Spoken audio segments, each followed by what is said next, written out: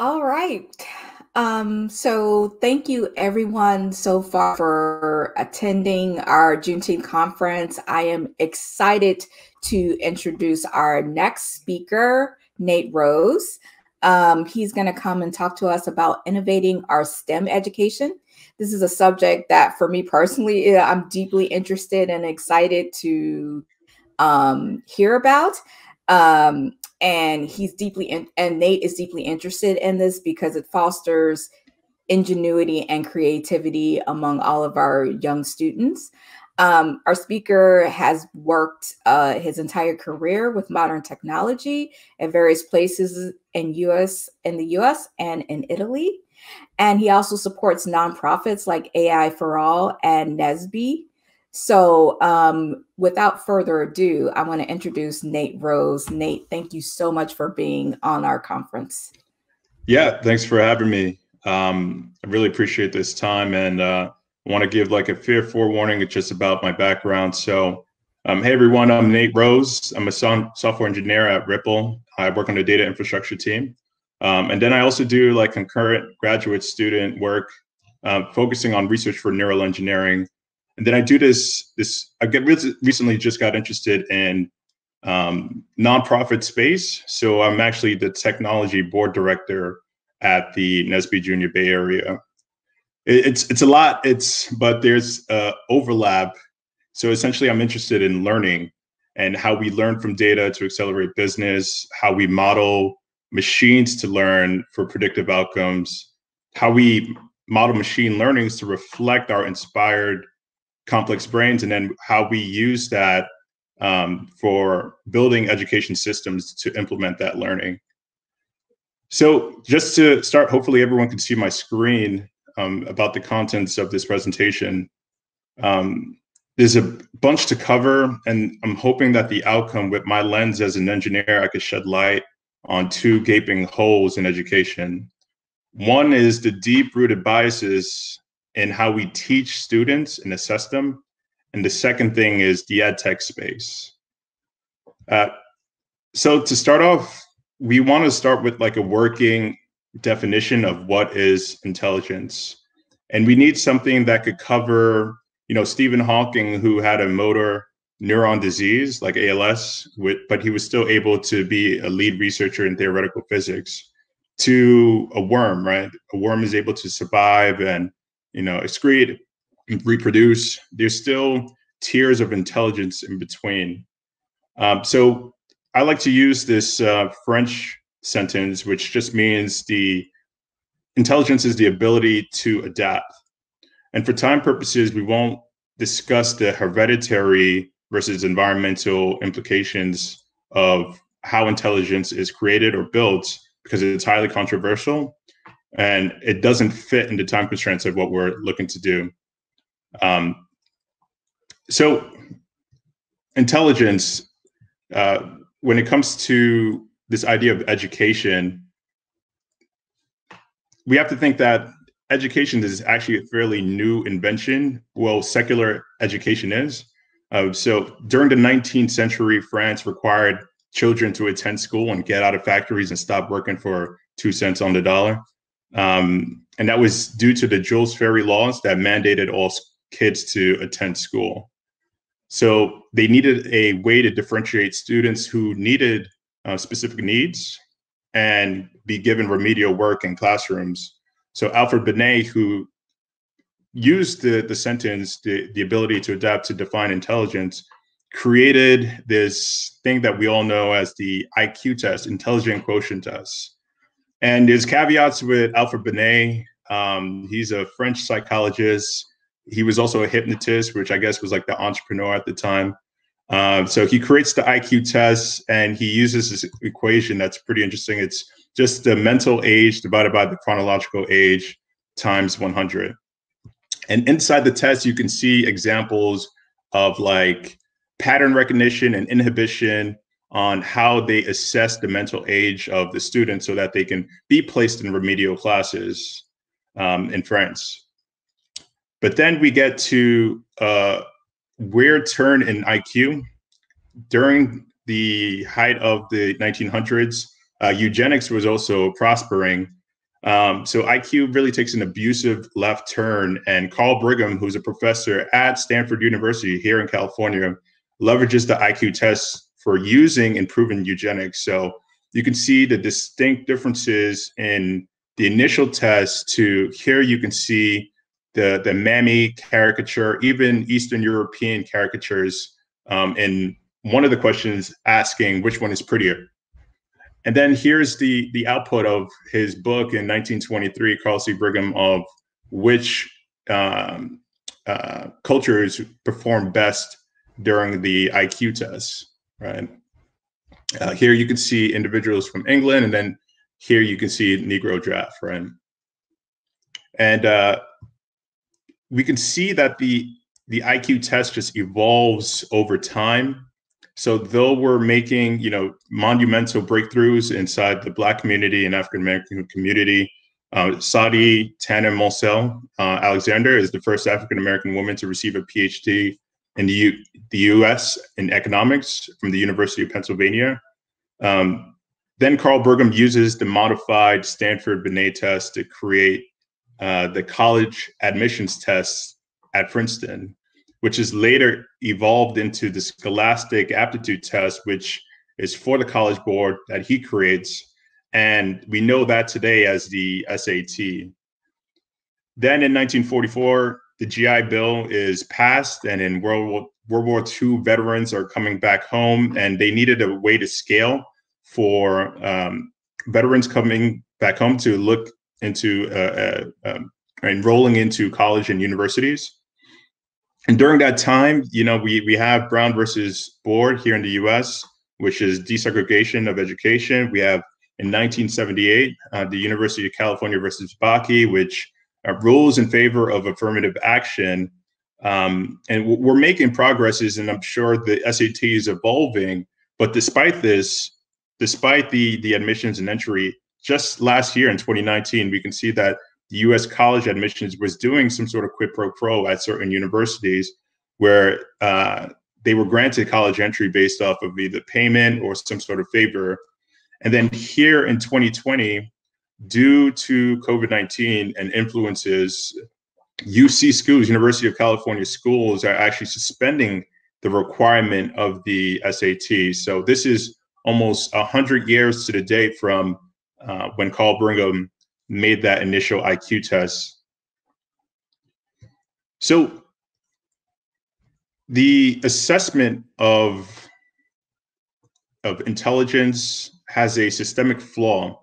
And we've already identified that as an indicator, but it also plays to job opportunities and matriculation. So this great NCES, which is the National Center for Education Statistics, monitored the class of 2005 and showed that only 4% were able to graduate with a STEM degree, science, technology, engineering, and math, which you should beg the question, how many of them were women? How many of them were students of color? How many of them were later employed? So around the time that the 2005 high school class graduated, we're seeing the emergence of the tech industry and how that gets reflected. And if we double tap into one example of the tech industry, 17% of tech roles, and this is based off of 2016, 2015, for Google, only 17% are women, and Black and Latinx make up 3% of their technical workforce. So we need to address the leakage between K through 12 all the way to college. Elaine Seymour and Nancy Hewitt, they created this really great book called Why Undergraduates Leave. They're directors at the University of Colorado. And 90% of students during their study in 1997, they leave from concerns about teaching practices.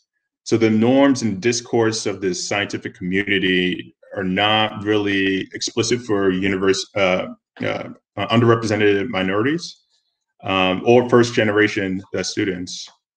There needs to be some sort of cultural relevance, which is the key that they're finding in their studies for cognitive processing. So we need to start patching the pipeline earlier. And I actually volunteered at Raoul Wallenberg High School here in San Francisco I volunteered teaching computer science. 2 out of 23 students were Latinx in the computer science class, and there were no Black students. And I just, my character, I started asking some of the Black students in the hallway why they weren't in the computer science class. They were behind. They were ineligible. They had no interest, right? Even if they were.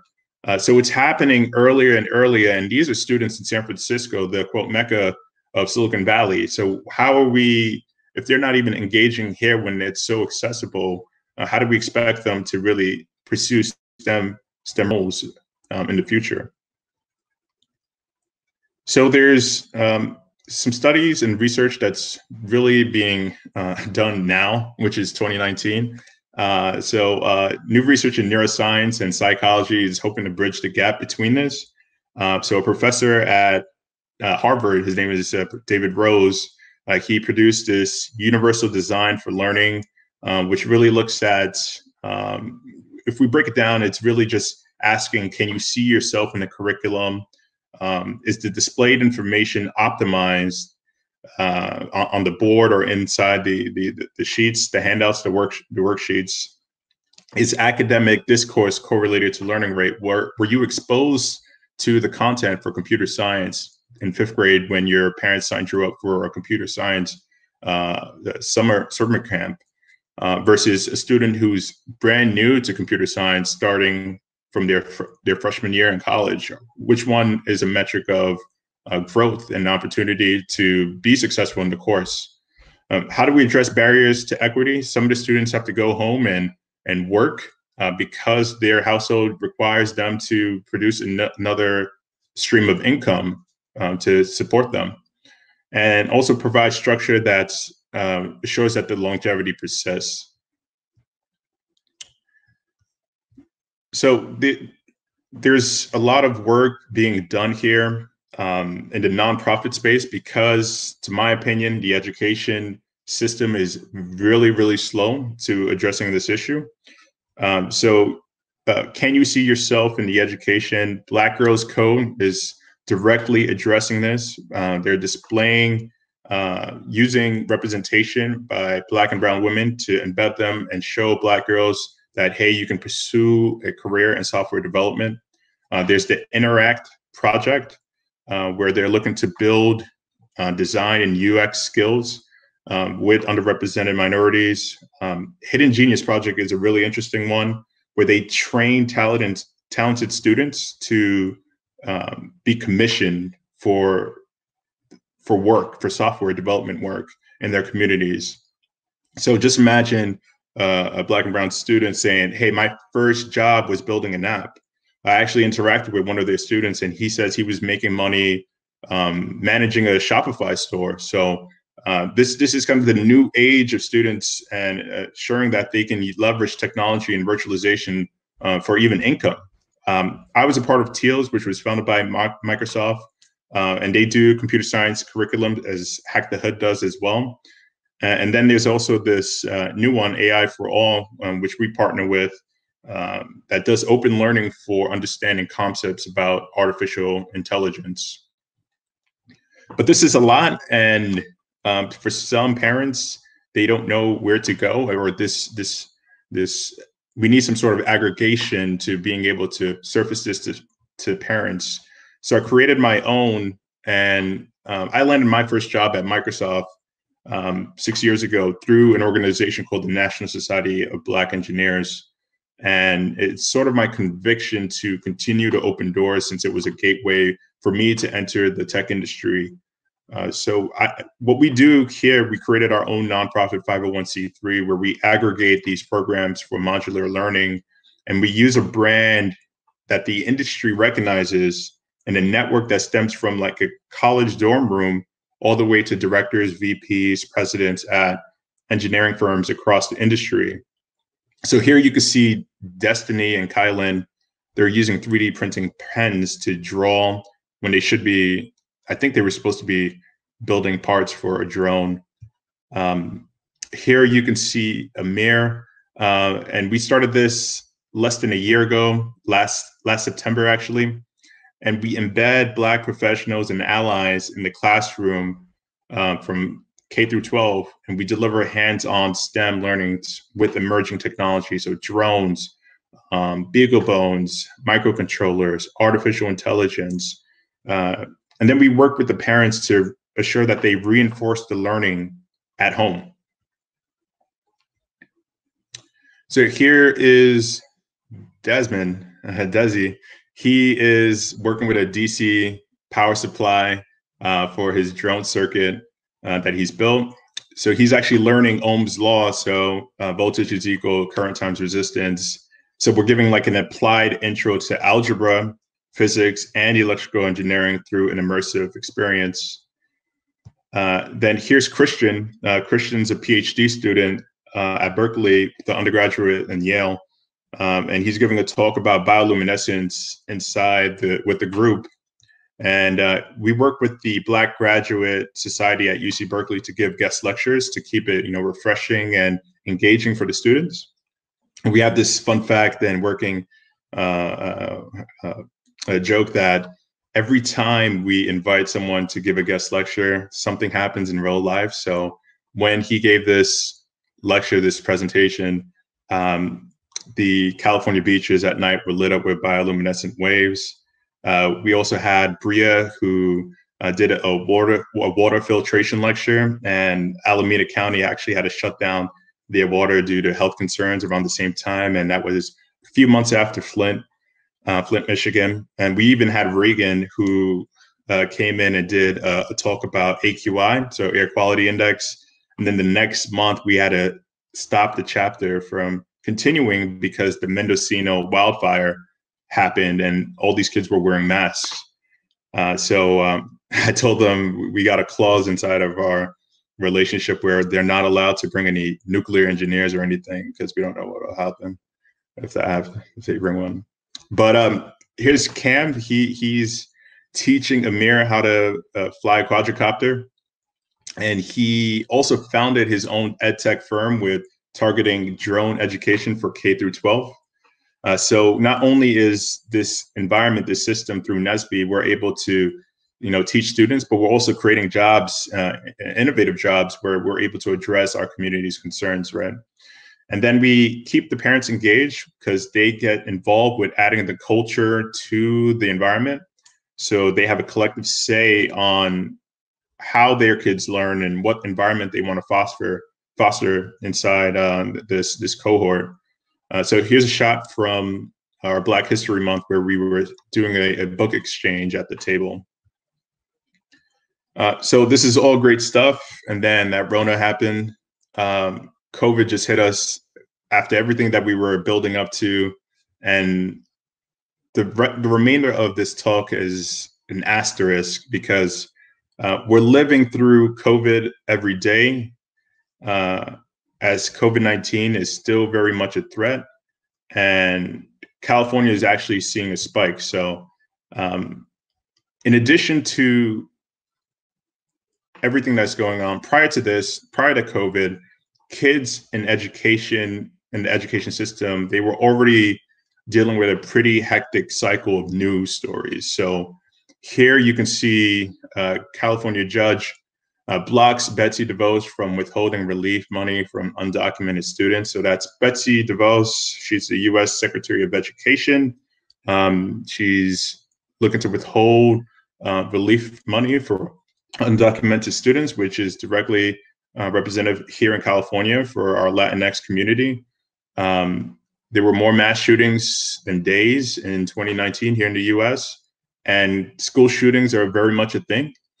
A Texas teen was banned by high school from attending graduation after refusing to cut their dreadlocks, which to me, I have twist locks in my hair right now, so I couldn't even imagine being banned from school and that scenario. So video shows here's another headline. Video shows Florida school deputy grabbing middle school girl by her headscarf and he was fired.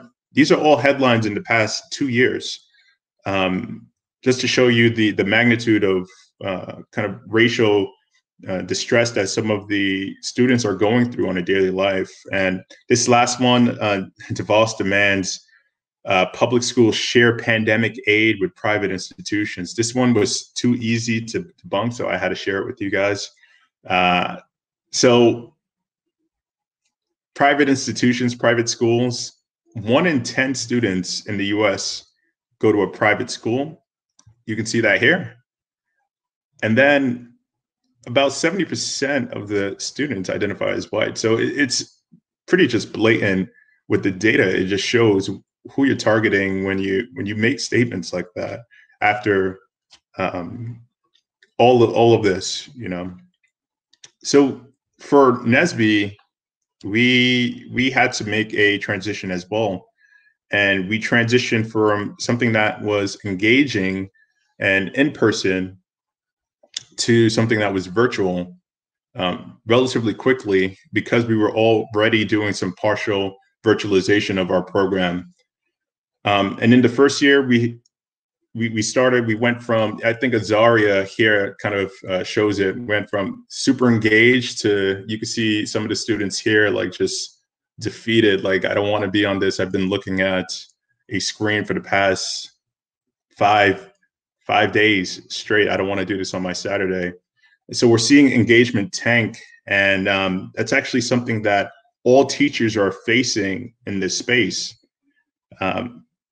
So here are some of the post-COVID questions that we're still trying to address, that we're still trying to solve right now.